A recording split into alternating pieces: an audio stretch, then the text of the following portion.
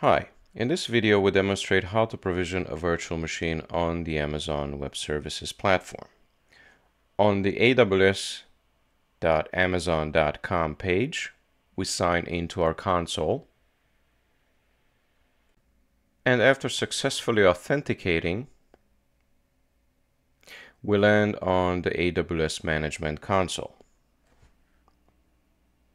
Now from the console, if we scroll down, or from the Services menu,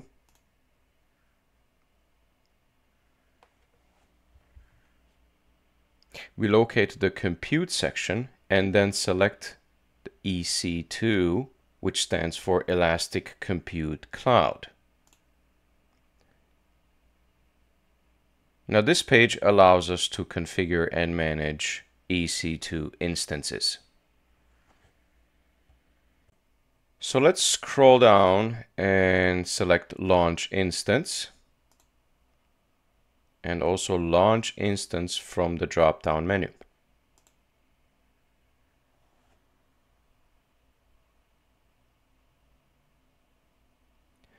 Now the first step is to choose an AMI, an Amazon Machine Image, which is a template that includes the desired operating system and specific application packages. So let's type Ubuntu in the search bar.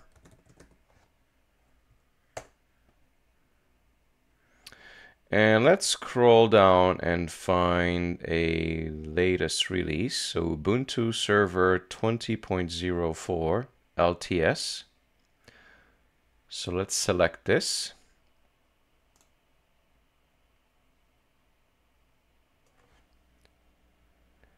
Then in the following step, we need to choose the instance type, which determines the resources profile of the EC2 instance, the CPU and its memory. So let's look for 2 CPUs and maybe 8 gigabytes of memory. So that would be a T2 large instance. So let's pick T2 large.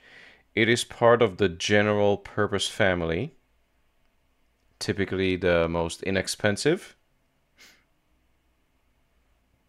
and suitable for most generic workload types. At this point, we could just review and launch the instance with its most default networking, metadata, storage, and firewall rules. However, we may want to customize the instance, so we could click Next, Configure Instance Details. This would allow us to configure the number of instances, the network, subnets, the public IP, capacity reservation, shutdown behavior, which we're going to leave it the default to stop the instance. We may enable the hibernate behavior. And also we can change the file system. And then we can also add some metadata to our instance. Next, we can configure storage. So by default, we get a root file system, a root volume of 8 gigabytes. I could add a new volume, Elastic Block Storage, EBS. And let's say I want it to be 10 gigabytes. I leave it a general purpose SSD. And I also want it to be deleted when I terminate my instance. I can skip tags because these are optional. Then finally, I can configure firewall rules as part of the security group. So I will create a new security group and I will add a new rule, and I want to allow all traffic from all sources, all protocols to all port ranges.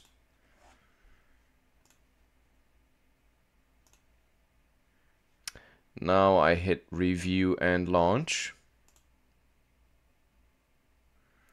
And I hit launch.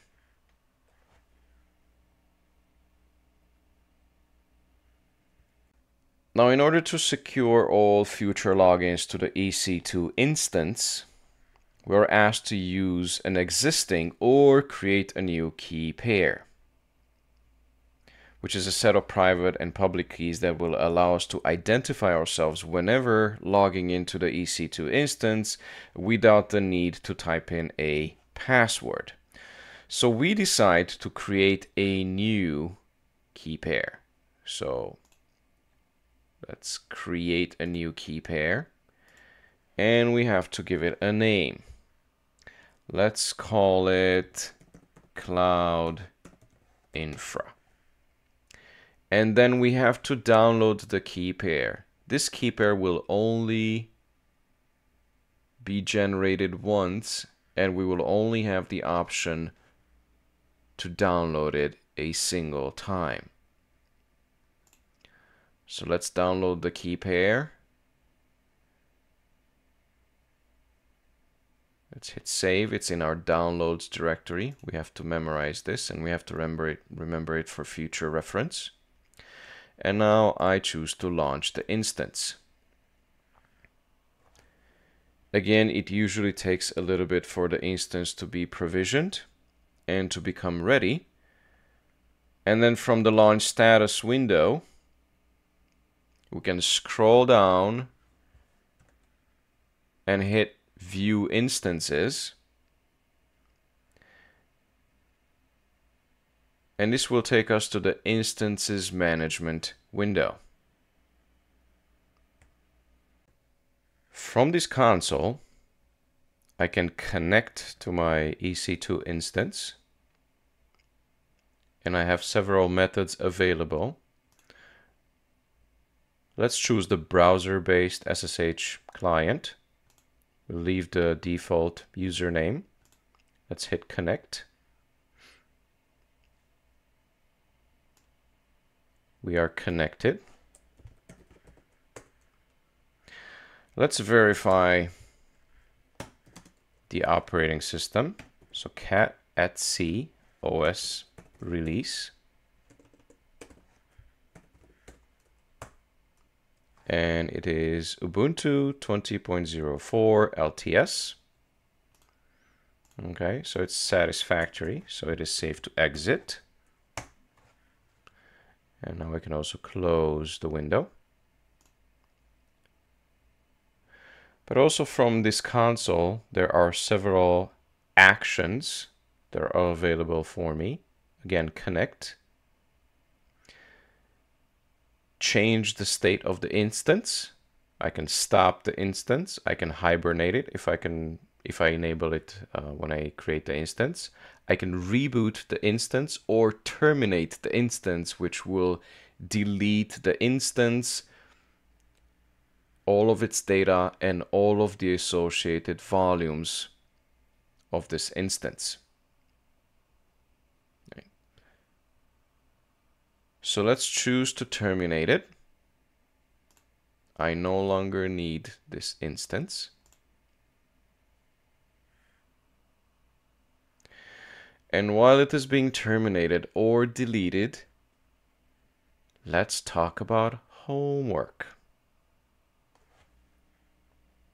Yes, again, homework. So this method allows us to create a single virtual machine instance or a set of instances, which may not be the most desirable for an environment where reusability and shareability are key infrastructure requirements. So with that in mind, AWS, or Amazon Web Services, provides us with another method to create virtual machines through launch templates.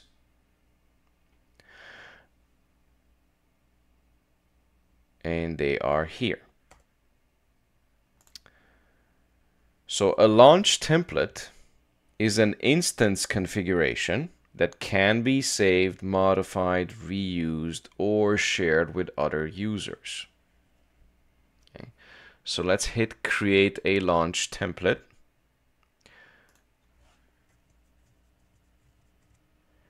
And as you scroll through the launch template configurations options, you will see that it closely resembles an EC2 instance configuration. Okay. So once you familiarized yourselves with EC2 instances, as homework, I invite you to explore a launch template. Start by configuring a template, and then from the launch templates listing, you will then select your template, and from the actions menu at the top of the screen, you will select a launch instance from the template. Okay, so it is very easy, similar to what we have done earlier. So good luck with the homework. Should you need any assistance, feel free to explore the course forum for solutions or post a new discussion. Thanks for watching, and I will see you in the next video.